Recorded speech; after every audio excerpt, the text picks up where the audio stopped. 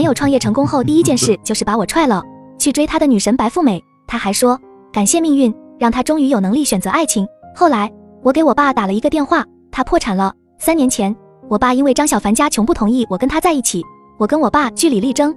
你都那么有钱了，竟然还不能让你闺女实现男人自由，你挣钱的意义在哪里？男人自由不等于老公自由，你爱跟哪个男人谈恋爱我都不反对，但要想成为你的老公，让他在30岁之前凭本事赚到1000万再说。爸爸不到30岁就赚到人生的第一个1000万，你总不能找个不如爸爸的吧？让他证明他有这个能力，我就见他。挣不到，说明他只适合吃软饭，你没必要跟他结婚，谈个恋爱玩玩算了。我虽然语塞，但也觉得我爸说的有理。当然，主要是我相信张小凡的能力，最重要的是他还有我的帮助。30岁前挣到1000万，简直 so easy。现在他的公司一切都步入了正规，我算过，再用不了1年，他肯定能赚够1000万。晚上还没等我睡着，就接到了闺蜜张子的电话。刘彤彤那个贱人，你赶紧看她朋友圈。刘彤彤是我的大学室友，张子最讨厌刘彤彤，说她是个行走的绿茶精。我翻到刘彤彤的朋友圈，愣住了，她拍了一张汤碗的照片，并配文：都什么年代了，竟然还有女孩以为可以靠煲汤留住男人的心。那个汤碗正是我给张小凡送去盛汤的那个。张子给他留言：知3当3，你要脸吗？呵呵，张小凡早就跟他说分手了，是他死缠烂打不松手，还不是看上了张小凡的钱。你正好劝劝他，灰姑娘靠爱情绑架男人，实现阶层跃迁那一套早就不流行了，现在流行势均力敌的大女主剧本，他拿什么跟我比？我他祖宗生孩子没那个的玩意儿，我骂他的留言都被他删了。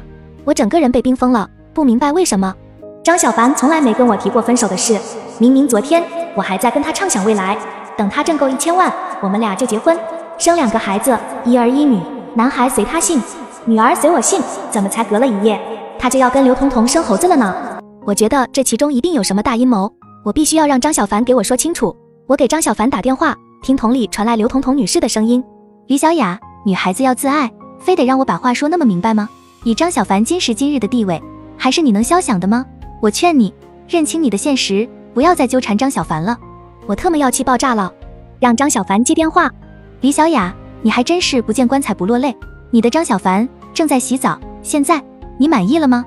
随后张小凡的声音从电话里传来：彤彤，你在跟谁打电话？前女友，你要不要跟她讲2句啊？李小雅，我们分手吧。为什么？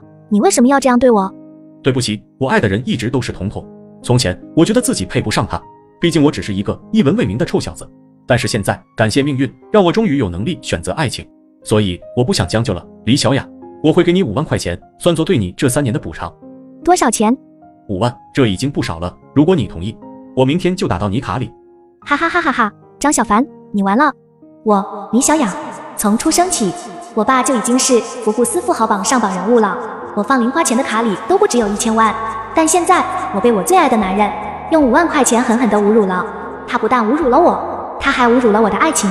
我要不找回这个场子，我就白有钱了。第2天，我冲到了张小凡家，这个小可爱竟然还没换密码，我堂而皇之地进入了他家。这是82年的拉菲，现在市面上很难买到了，还是我一个朋友送我的。我当时得到这瓶酒的时候就想，如果今生有幸跟你一起喝它就好了，没想到如今竟然真的实现了，就像做梦一样。我只想仰天大笑，我正是他口中那个朋友。当时他的公司刚刚开张，我拍下这瓶酒送给他。那个时候张小凡常常为没有钱而忧虑，怕张小凡觉得酒太贵，我还特意将价格给他少报了1个0。我什么都替他想好了，甚至为了照顾他的自尊，我在跟他在一起的这3年里一直努力装穷，气死我了。臭狗屎还妄想和我送的拉菲。我在刘彤彤的尖叫声中将家里砸了个稀巴烂。最后张小凡报了警，警察来了。警察叔叔，这个疯女人私闯民宅，还入室打砸，赶紧把她给拘留了。李小雅，你要为你的行为付出代价。我从容地掏出房租合同，承租人李小雅，我拿给警察看，这房子是我租的，我付的钱。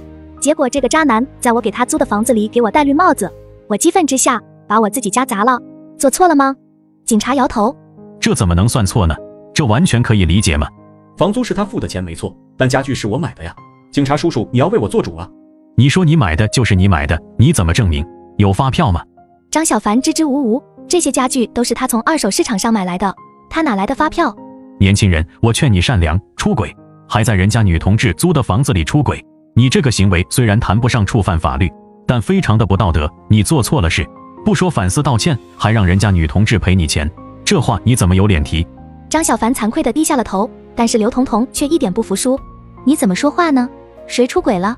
他俩早就分手了，是这个女的看我男朋友有钱死缠着不放手好不好？好好的一个七夕都让他给破坏完了，你必须处理他，你不处理他，我投诉你信不信？你要不说，我还真看不出人家姑娘图你男朋友有钱，有钱还让人家姑娘出房租，啧啧。那还不是放长线钓大鱼，有些姑娘心机得很。警察叔叔，你可别被他骗了。说完，他指着我砸掉的那瓶红酒，就算家具我们不追究了，这瓶酒可是价值1万块钱的82年拉菲，都被他给砸了，他必须把酒钱赔给我们吧？你男朋友没告诉你吧？这瓶酒是我的，我的酒放在我的家里，没有经过我的同意，却被你们擅自喝了，这个钱你们赔一下吧。对了，这酒不是1万块，是10万块哦。李小雅，失个恋而已，你也不用发一证吧？10万块钱的酒，你没病吧？这真是我今年听到的最好笑的笑话了。你李小雅能花10万块钱买瓶酒，你爸你妈一年加起来能挣10万吗？无怪乎刘彤彤会这么说，实在是我装穷装的太成功了。我从手机邮箱里调出我买酒的发票，看着发票后面的0，刘彤彤的笑声噎在了嗓子眼里。李小雅，你疯了吗？你花10万块钱买瓶酒，你有钱不拿出来帮我创业，你竟然买酒！李小雅，你太让我失望了，你这么虚荣不懂事，跟你分手，果然是我这辈子做出的最正确的决定。我的钱我怎么花就不劳张总操心了，张总还是赶紧把酒钱还给我。这是你送给我的，我凭什么赔你？望着他此时这副斤斤计较的样子，我真不明白当初我到底看上了他什么。这样看他跟刘彤彤倒还挺配的，一个猥琐，一个市井，天作之合。我懒得再跟张小凡废话，我指着被刘彤彤摔碎的碗，出自景德镇大师之手，价值18888，记得也赔一下。李小雅，你在我跟前装什么白富美啊？谁不知道你上大学的时候穷的都要打工，你用的破碗会18888，证据我会委托律师发你的。民事赔偿这块不归人家派出所负责，咱们走民事诉讼就可以。不过鉴于咱们2个已经分手，你再住在我的房子里就不合适了，限你今晚必须搬走，否则我告你私闯民宅哦。警察大哥在一旁笑眯眯的补刀，不用告，费那劲干啥？这块归我负责，我给你把人清走得了。我冲刘彤彤一笑，多谢你替我回收垃圾，张小凡这个垃圾男人，归你了。李小雅，你给我等着。倒是张小凡走的时候还跟我唧唧歪歪。李小雅，我知道你跟我分手之后一时接受不了，但是爱情不能强求，你这样闹，最后吃亏的还是你自己。原本我看你可怜，还想让你在公司继续待着，现在你被辞退了。哈哈，这次我笑得更大声了，得罪了我，张小凡，你以为你还会有公司？第二天，我委托我们家的律师帮我发了律师函追偿，律师向我保证，一定会把我的损失给我要回来，但我并没有感到痛快，心情不好的时候，当然要去买，结果冤家路窄，刚进商场，我就看见了张小凡和刘彤彤，他俩手拉手进了香奈儿的店，于是我也跟着一起进去了。谁知道柜姐也是个狗眼看人低的，大概看我穿得太随便了，连眼风都没扫我一下，眼里全是刘建仁和张渣男。刘建仁见了我，李小雅被人甩了就跟踪前男友和人家现女友，这事儿也就你能做得出。